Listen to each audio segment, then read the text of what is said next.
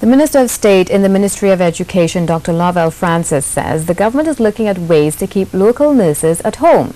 The minister, speaking at the symposium entitled Positioning Nursing and Midwifery Leaders for the 21st Century, said our nurses are constantly poached by foreign countries. This has led to shortage of nurses in our health sector.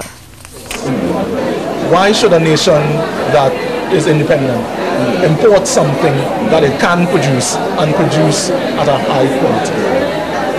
We aren't producing sufficient nurses, so there is demand. So it's not just necessarily a case of truncating or curtailing.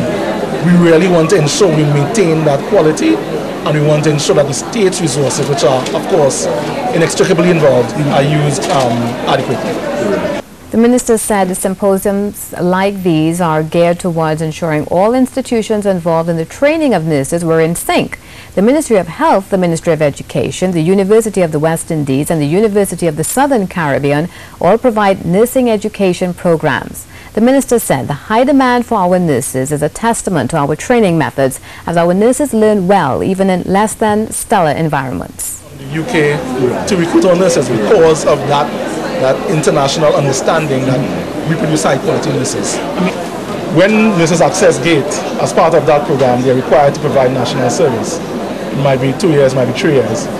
After that, basically, they can access whatever opportunities are available.